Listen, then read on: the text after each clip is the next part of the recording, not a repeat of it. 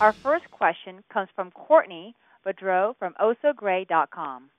So we've seen the first 3 episodes, and they were great. Can you tell us a bit, what is kind of Bjorn's ultimate goal? We know that he's getting into the fighting, but does he have kind of a bigger plan or aspirations?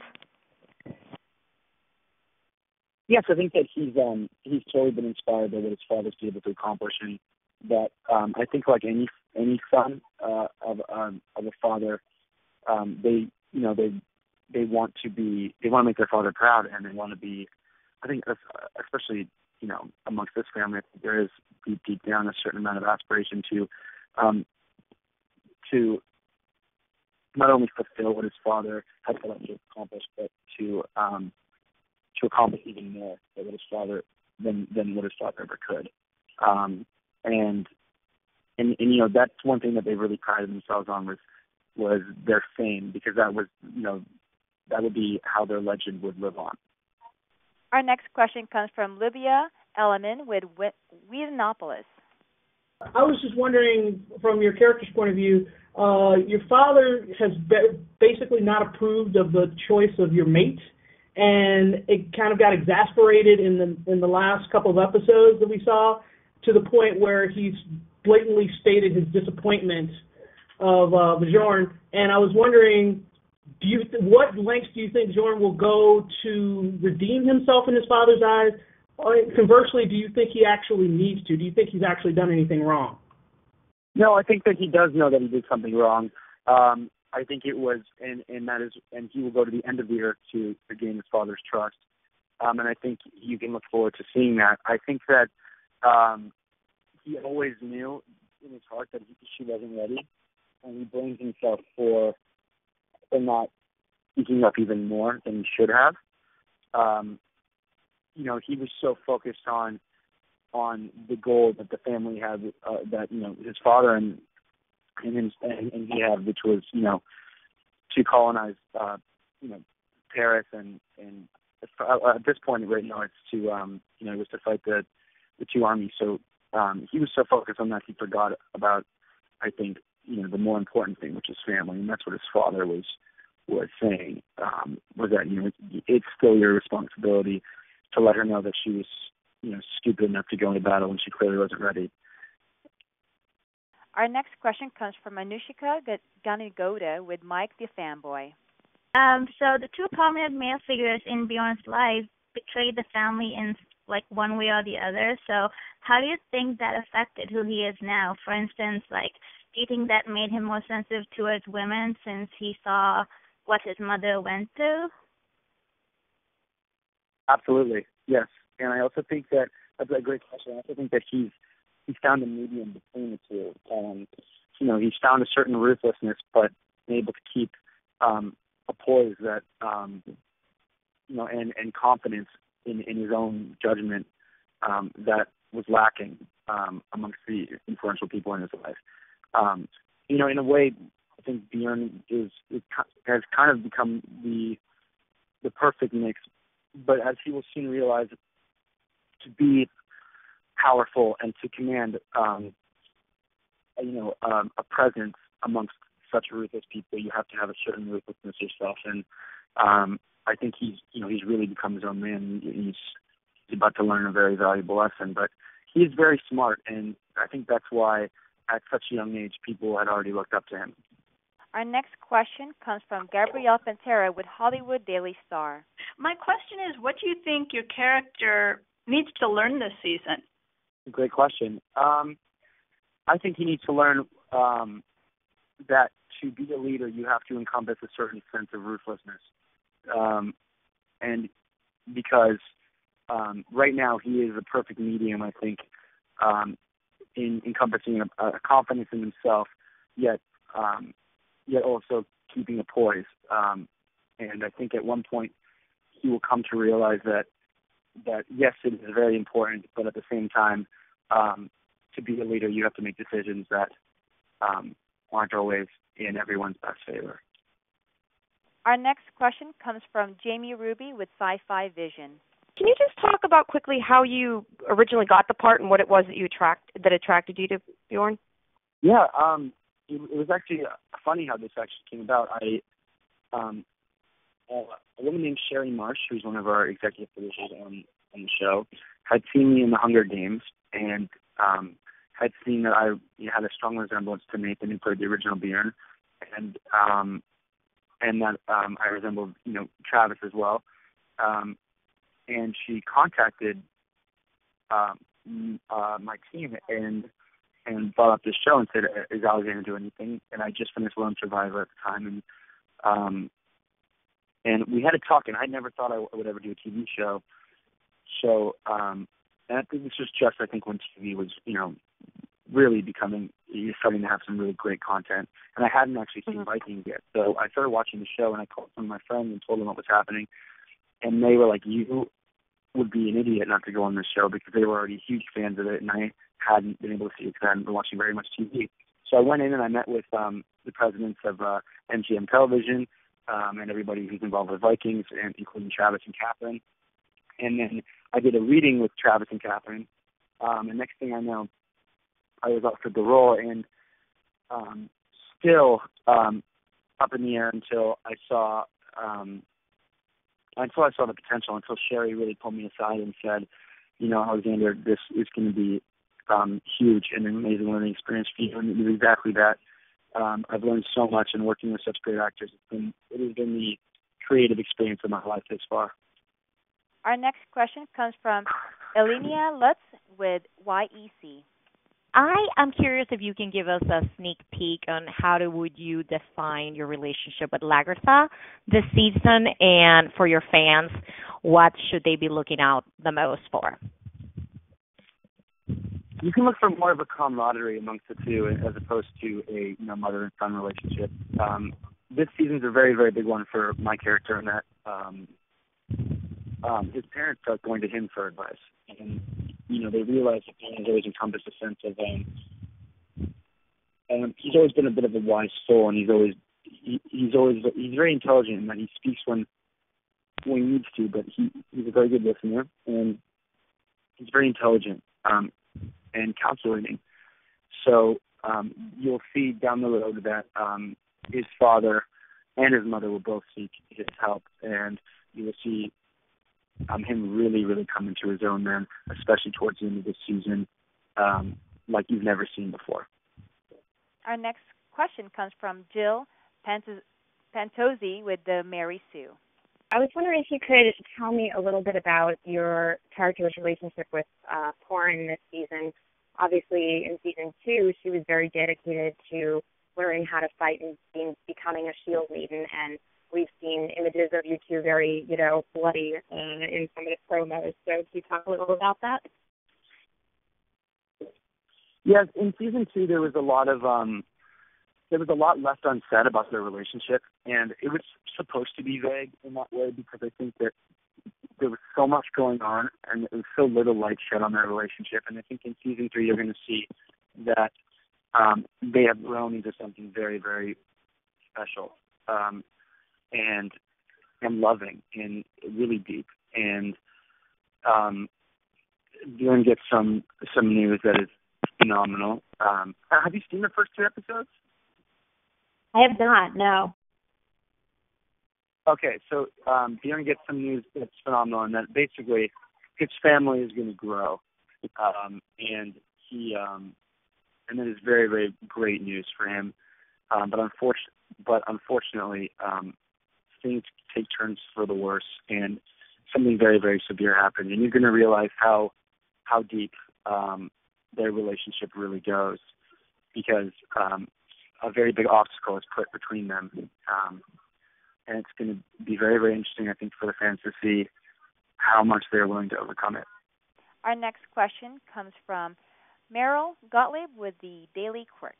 I just wanted to ask kind of about what it was like to, have such a popular show that isn't just something completely made up. It's based a lot in history, and why you think that's pretty, significant for the audience, and what you like about being a part of that show. I mean, it has been the creative experience of my life, and one of the very few experiences that I never really grasped the gravity of the situation. Usually people ask, were you happy this was such a success, or do you know this was a success? I had no idea. and I didn't, and I always thought that the show would do great, but I never realized how much it would mean to me. And it's really just been the creative experience of my life, working with such great actors, and I love history, and that's always been one of my favorite subjects growing up. So just being able to be a part of a historical drama and explore, our past as a civilization, and also just continue to grow as a young actor, it's just been, phenomenal. It's been the experience of my life. Our next question comes from Megan Schaefer with International Business Times. Michael Hurst teased in a Reddit MA that now that Bjorn is all grown up, he will pose as a challenge to Ragnar as the story continues. Have you felt that shift in Bjorn and Ragnar's relationship from season 2 to season 3? Absolutely. I think there's been a massive shift, and I think I'm very excited for the fans to see this season, definitely more so than the second season. Obviously I love the second season, just being a part of everything, but now you're really going to see Bjorn as I had always intended him to be. And he's not a boy anymore. He's really become a man, and you should start seeing his father seek out his help, as opposed, to the opposite way. You'll start seeing him take charge in his own right, and he's very much a part of the team as opposed to, the new rookie. So it's really just been a phenomenal experience, and I can't wait for the fans to see this just grow, because he really does this season, and he really is just setting up for, the end of this season is just insane, and I can't wait to see everybody's reaction. Our next question comes from Tina Charles with TV Goodness. Hey there. You might have touched on this a little bit already in this last answer, but what kind of warrior will Bjorn be when the Vikings go to France? He'll be ruthless and calculated, and I think that's what his father has always been to an extent. But you'll see a new side to Bjorn that I don't think anybody has seen before, in that he's not just fighting for himself anymore, but he's commanding more than just himself. He starts taking charge of other facets of the attack, and he's really just coming to his own. And you really start to see, or you really do see Bjorn just as a man now, and how I always intended him to be. So I really can't wait to see how the fans react to this. The next question comes from Sue Luckenbach with Muse-Led Blog. Hi, Alex. We were at Comic-Con with you when there were some, water throwing and some pranks. We know that, as a group, you guys are really close, especially you and Travis Flamel. What sort of antics did you get up to this year off screen? Oh, my gosh. So many I can't say in an interview, but I will tell you that, it always involves, every morning, early in the morning, I'll find a way to tackle him to the ground, and then he'll end up throwing something at me halfway through the day. And it is always, every day, you have to be watching your back. One day we had ice cream on set, and I just would take a cone and just threw it in his face. But it really just makes everything more exciting. And I will say that for as much, crazy antics as we get into, when it comes to actually working, we are very professional, and Travis more than anybody I know. So it's been also the experience of my life working with him, and it's been just, we love each other, and I love everybody I work with. Our next question comes from Ernie Estrella with Buzz Focus. My question is, how much do you think Rollo's guidance makes an impact on the way he is this season, as well as how much of a leadership role he'll undertake? And I know we get to see a little bit of their interaction this season, but do we get to see more of that? Is that something that gets shed a little more spotlight? Absolutely. I think that when his father, especially in the second season, when Ragnar was always busy with his own aspirations, Bjorn had come back and was very much in need of a father figure to coach him and welcome him back, and Rollo really did take that on. In this season, you will see that, but in a totally the total 180. I think now, you'll see Bjorn come to Roller's aid, and you'll see Bjorn come to Ragnar's aid, and he's very much his own man now, and he's learned all he can, and still values everyone's opinion, but at the same time, he knows that he has a voice now, and everybody else knows that his voice should be heard because he is very calculating and he is very smart. Our next question comes from Marianne Butler with AggressiveComics.com. So I was curious, out of all the weapons that you've been working with doing Vikings, what has been your favorite? I mean, I love just the axe because it's so Viking, and it's probably one of the hardest to fight with, but I always force myself to because I just like how real it is and just how different it is because you can always fight with a sword. But obviously the easiest one to work with is the sword. So the worst one is the shield. So whenever you're in a fight, you always try to get rid of that first. You totally have the build to wield that axe, though. No, thank you. We do have one more question to do. One is from April Neal with Monsters and Critics. You're the first son.